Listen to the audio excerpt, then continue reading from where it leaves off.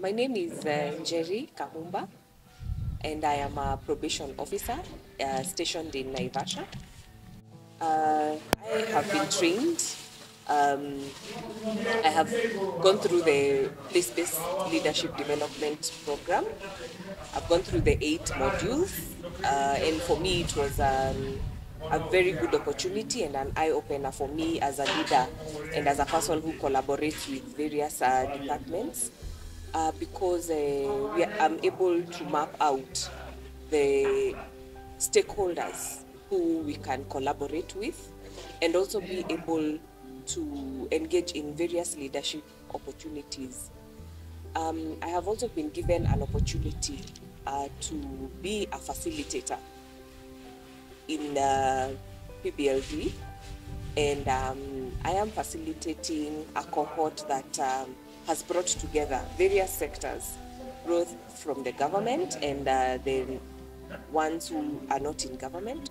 So I am taking them through together with my co-facilitators, the 8 modules. I have seen a great transformation in Naivasha from this critical mass that we have been able to bring together, which is bringing changes through the transformation that we've seen, the changes and transformation we've seen from the leaders we are developing.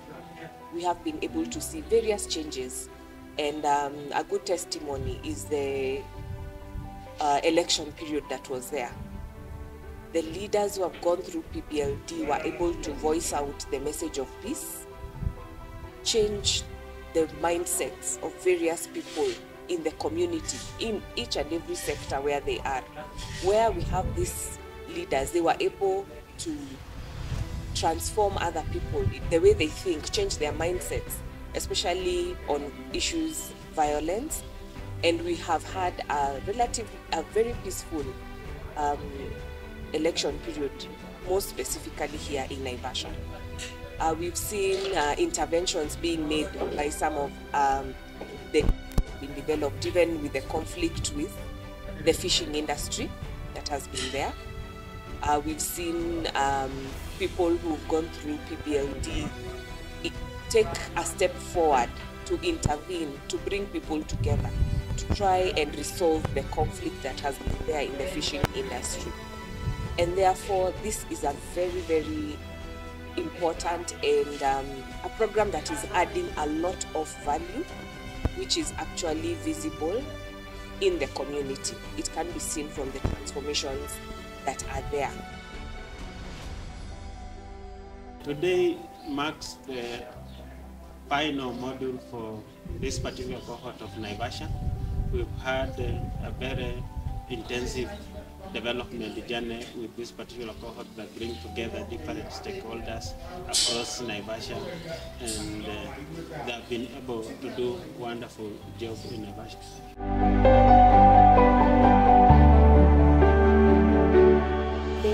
From the module 1, I have learned a lot, especially in the module 1 and module 2. I learned about something called reflection. Earlier before, I used to judge, or I used to make judgment. Or I always pointed to somebody else. I could say this and this, or as a senior officer, you always say you did this, you said this, I said this to be done, it has not been done. So I always used to put somebody on the table and judge and conflict and do all that. But from that day of reflection, I can say that reflection changed me. My mindset was changed, the way I judge, the way I do things, the way I take things. I have to rethink or to analyze that thing in all perspectives.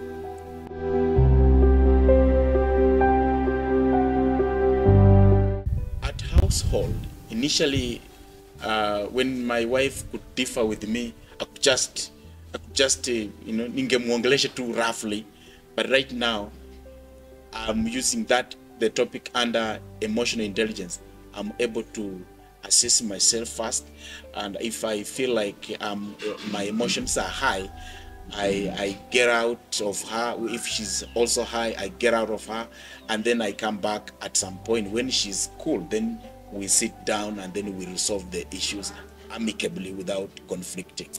Indeed, I have seen some changes. I have been in a committee that tried to solve the conflict between law enforcers and the fishermen in Naivasha. And we agreed on a compromise position where the fishermen now are allowed in the lake on paying a small fees.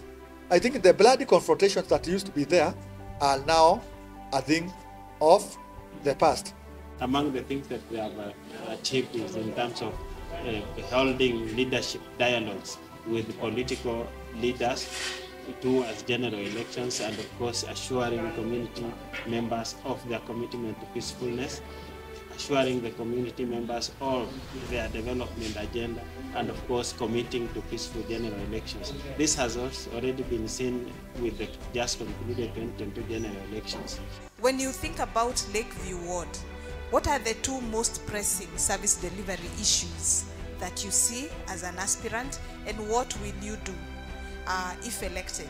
In the community setup, we have come with ways of solving any form of violence, any form of a conflict. Like during the election period, the past election period, we were able to form groups to address issues to do with peace building activities, whereby we had people coming together, forming networks to like engage the leaders, come and sign peace pledges. Instead of like being like saying that there are those people who can come and do it, we are doing it ourselves, whereby even the forums which were organized, like the debates of the MCA debate in Lake Naivasha, we were able to like be part of it and interrogate the leaders who are being elected. Civic education has also been mentioned as one of the major areas that these leaders have really delved in, looking at the critical elements of place-based leadership development in terms of advancing the zones of uncomfortable debate, where people have not been talking about these issues, and of course they build up into political violence.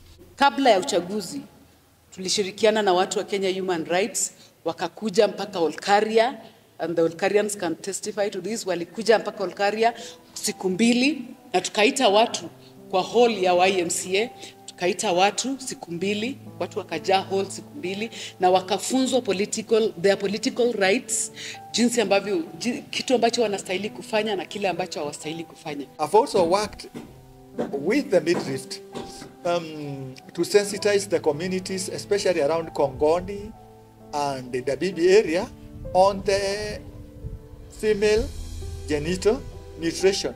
And I can talk without fear that now there is a reduction in those ills, because we have been able to sensitize leaders, we have been able to sensitize community gatekeepers, we have been able to sensitize young men, old men, and all the people in the area. For example, in my life, I was a no-nonsense mother. My children knew they know me. When you come across me when I'm in bad temper, I could punish you to the extent that I could. But with the time I have come to realize, no. If anything or any kid do something to me, first I ask him or her, why did you do it? And then he or she explained why this and this happened.